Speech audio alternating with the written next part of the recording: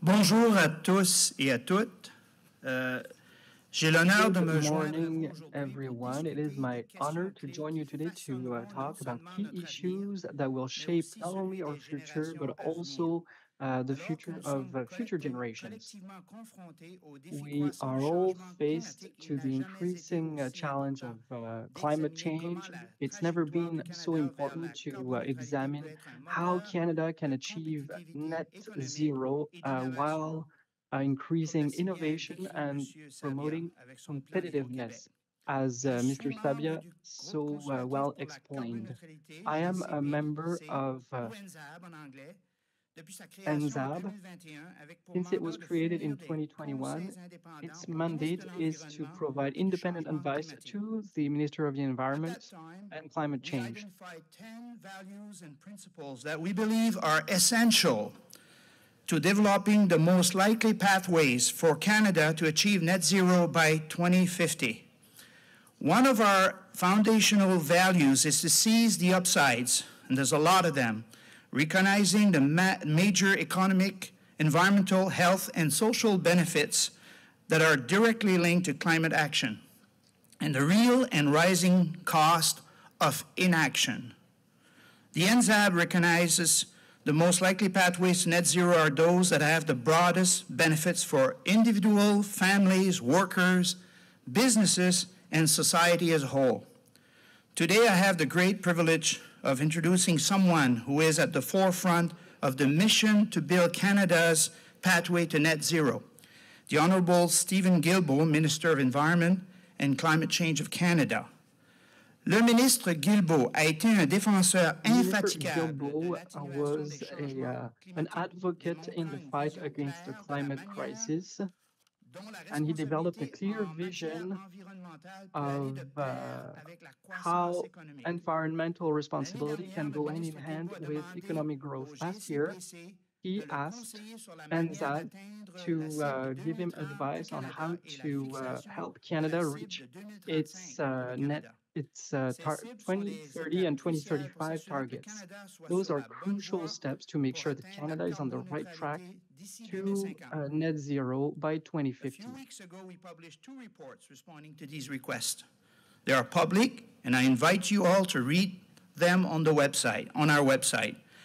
The NZAB has advised the federal government to redouble its efforts and implement new measures to reach its 2030 climate target and adopt an ambitious 2035 target and tools comparable to our trading partners, many of whom are represented here today.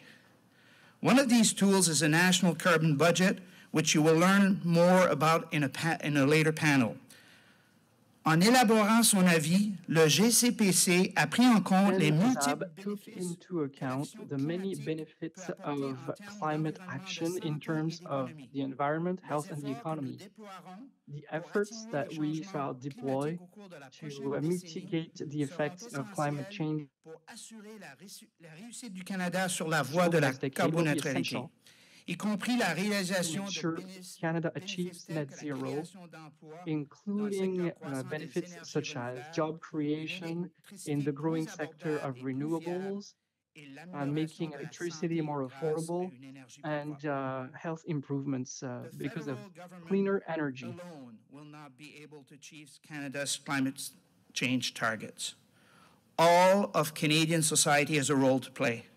Provinces, territories, municipalities, Indigenous governing bodies, Indigenous knowledge holders, scientists, the private sector, and civil society all have important role in reaching our decarbonization goals.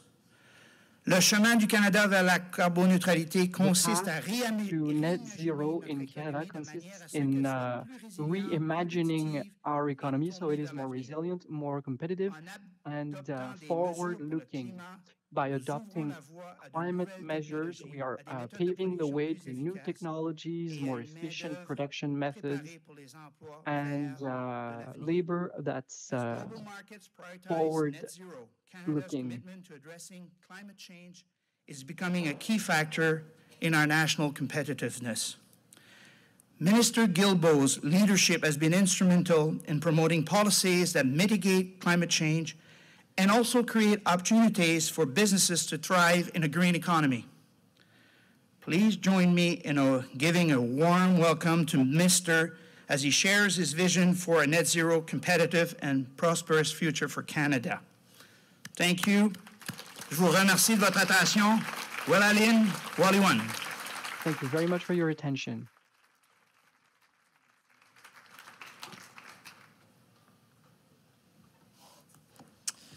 Bonjour, hello everyone. Merci beaucoup. Thank you, Gaëtan, for this great scene-setting introduction.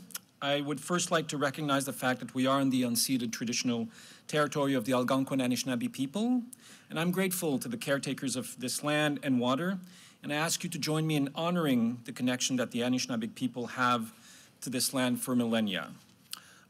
Before I start, I would like to pick up on something Michael said just a few minutes ago. I know we have guests from the United States here. Our hearts really go out to everyone in Florida with what they're facing right now. This conference comes at a pivotal time. Building a cleaner and stronger economy in Canada is the course we're on. It is why we're all gathered here. We share a collective understanding and appreciation for both the economic opportunities and the environmental necessity in front of us. Now, I see many familiar faces around the audience. I know that many of you have likely come from out of town, and I would like to assure you that Ottawa isn't just a place filled with hot air. The political sound bites and artificial posturing we see in the media, there's more than that. Behind the political polarization that the Conservatives drive, there are still some serious minds at work. Thoughtful and hardworking people constructively working to attract and steer investment. Construire une économie propre, tout comme ce qui est transformationnel. Building a clean economy requires a vision and bold action. In each sector, we can see examples of such leadership, those who make this vision their own. We've just heard about amazing examples during the previous panel. 2.5 years ago, our government launched our climate plan, the most comprehensive plan in Canada's history. We did our homework, building on the work of our predecessors to give Canada a truly credible path towards carbon neutrality. Sector by sector, we showed how we could do it, how we could really do it together. And since then, with the help of everyone in this room, we've put this plan in motion. Combine industry leadership with careful but ambitious balance of investments and regulatory tools, we are bending the curve on Canada's emissions. Before 2015, when this government came into power, Canada was widely considered a laggard. Today, we are punching above our weight. And I can tell you this is something I hear all the time. But more importantly, our plan is working. Evidence of progress is rolling in. Recently, the Canadian Climate Institute showed our country's net emissions are starting to drop between 2022 and 2023. The Institute also found that Canada's economy grew while emissions dropped, what we call decoupling. What does it mean? It means growing the economy in 2024 does not mean more pollution. In fact, it points to the larger transformation on the way. Now, Canadians may best associate our climate plan with carbon pricing. Who could blame them? But there are, in fact, over 100 measures we've put in place as part of this plan that serve as the foundation of a cleaner economy for our country. Those measures have taken us from a place where, in 2015, we projected to blow away past our 2030 emissions target, to where we are now, set to surpass the modest targets of the Harper government, to meet our 2026 interim goals, and on track towards 2030. Our emissions are now at their lowest point in 25 years in this country. We now have seen a drop in emission while our economy is chugging at full stream. This progress should not be taken for granted. It requires constant discipline, constant foresight, and a constant readiness to defend this infrastructure from those who seek to tear it down. We need to keep our horse in the race of a global economy that is moving faster than ever. And I'm pleased to share some exciting news on how we're trying to move the dial even further on developing a clean economy in Canada. First, yesterday, the Deputy Prime Minister announced the guidelines for a Made in Canada Sustainable Investment Taxonomy, and mandatory climate disclosures for largest Canadian private businesses. The Sustainable Investment Taxonomy gives investors certainty on whether their investment are consistent with meeting global climate targets. It provides needed clarity that will boost financing from the private sector for sustainable activities across our economy. That includes things like building EV batteries, generating clean electricity, and decarbonization projects in heavy industry. The taxonomy will help direct investment to much-needed job-creating activities. Many of you will have seen the headlines on this. Simply put, projects need to be credibly aligned with limiting temperature rise to 1.5 degrees Celsius to be considered green or transition investment. Of course, developing these guidelines do not prevent investors from deciding where they wish to put their money. They're purely voluntary, but they do provide a common language on whether investments support climate goals or not. Similarly, requiring large businesses to provide climate-related financial disclosure to shareholders will help attract investment in sustainable activities across the country. Disclosures help investors better understand how large businesses are thinking about and managing risk related to climate change. As we look to fleshing out the regulatory approach, we will be engaging many of you in this process. Enfin, nous capitalisons sur le succès de notre programme d'obligations vertes. We are leveraging our green bond program. Like the taxonomy, it will direct investment to essential investments and in essential projects. We have issued green bonds twice in 2022 and this year. Every time, final orders way exceeded the initial offering. Because of this strong demand, we've opened a third wave of green bonds, and I'm happy to report that demand is still significant and that we've still quite exceeded the offer. Sustainable financing is the way of the future. Last year, our government delivered on the Clean Fuel Regulations, which encourages oil and gas refineries to lower the carbon intensity of their fuel production. It's a smart policy, once backed by all political parties, now demonized by an opposition leader hell-bent on giving big polluters a break. Because of built-in incentives with this policy, we've already seen significant investments. Over $53 billion have been announced across Canada in low-carbon fuels such as green hydrogen, renewable diesel, and sustainable aviation fuel.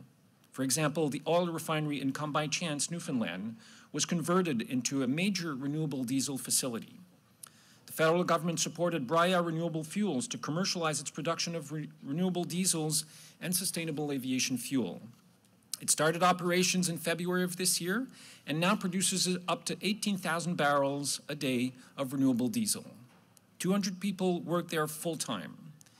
These and similar companies now have the ability to create and sell valuable credits for supplying low-carbon fuels in Canada. That's progress. And it comes from creating the right support and incentive structures to the industry.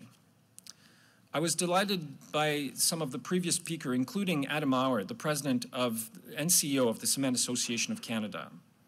It has taken determination to turn words into action and guide the change we've witnessed in the cement industry in the past few years. It takes a lot of heat and energy to make cement using conventional processes. As you heard, the Cement Association of Canada decided that they had to change. This industry released their roadmap to cleaner sources of fuel, and they stuck to their plan. I saw some of those results this summer when I visited a green cement plant in St. Mary's, Ontario. This is where carbon pricing, and in this case the industrial carbon pricing, really gets a chance to shine. With money collected by the federal government from carbon pricing system on industry, we reinvested those revenues into emissions reduction projects like the ones in St. Mary's. New kiln technology was installed that uses low-carbon fuels. This process reduces the use of high-price, carbon-intensive fuels by 30%. This means less climate pollution and cleaner air for the town. It also increases the company's long-term competitiveness and sustainability and pride. Take a town like St. Mary's, a population of under 9,000 people. This major employer has made a significant low-carbon change in its production. From that, we get direct positive results, such as the sustainability of jobs at the cement plant, the drop in greenhouse gas pollution equivalent to 9,400 powered cars off the road every year. Third, they're saving energy cost for their business. Examples like this play out in countless communities across the country. What's terrible is that where there should be a consensus on carbon pricing on heavy industry, we have an opposition leader who, again, is changing tact. He's ready to rip up one of the best tools for a political ideology that doubts the science of climate change. And unfortunately, that affects investments decisions. Le gouvernement fédéral a un rôle important à jouer pour mobiliser les investissements The federal nécessaires. government has an important role to play to mobilize investment in implementing its projects. How can Canada maintain its momentum? Let's look at the renewable sector. Internationally, this sector has taken off a long time ago. Europe represents meets three quarters of its demand through renewable energy. That's remarkable. Clean energy sources are reliable, less costly, and energy produced is cheaper to store. Renewable energy businesses are growing at a spectacular pace. In New Brunswick, there's the largest battery storage facility. It is supervised by the Tobique First Nation and close to the city of Saint John. When I visited the site, the chief of the First Nation, Ross Burney, said that one of our traditional values as a nation is to take care of the environment. And green energy projects like this one will start to dominate the future. Steve Birdie is right. Si les groupes autochtones au pays jouent un rôle majeur dans la révolution de l'énergie renouvelable que nous observons d'un océan à l'autre à l'autre. Canada is already in a good position with the vast majority of our electricity from non-emitting sources. We know that demand will likely double for electricity in the coming decades.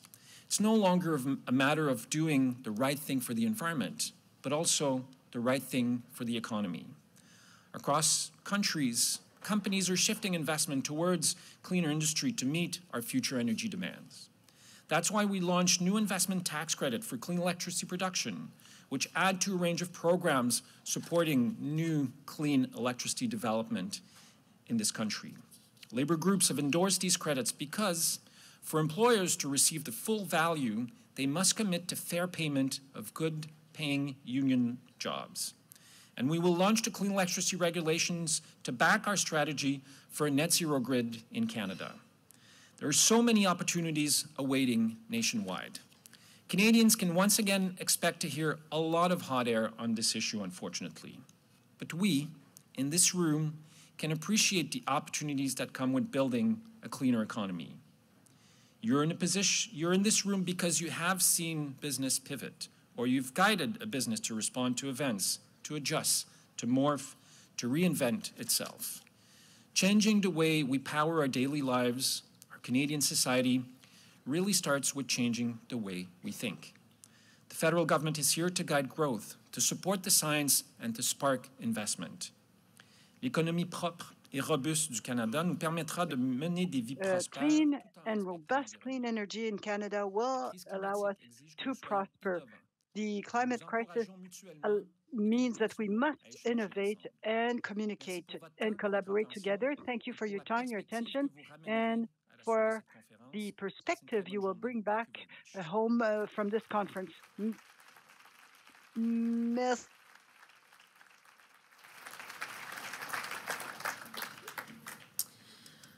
Amazing. A very special thank you to the Honourable Stephen Guilbeault, Minister of Environment and Climate Change Canada, for being here today. Just to reflect on some of the things that were shared this morning, and I promise I won't keep you too long from your lunch. I think the sequence of speakers is pretty interesting. We had Michael Sabia from Hydro-Quebec, and then Minister Guilbeault, and then, an Indigenous person coming up here. And I think it's interesting because, in what we know as Canada, one of the maybe best kept secrets, and I'm adding to to the wonderful work that I think partnership creates, is the fact that outside of government and outside of utility, Indigenous people, Indigenous communities are leading in renewable energy projects across this country.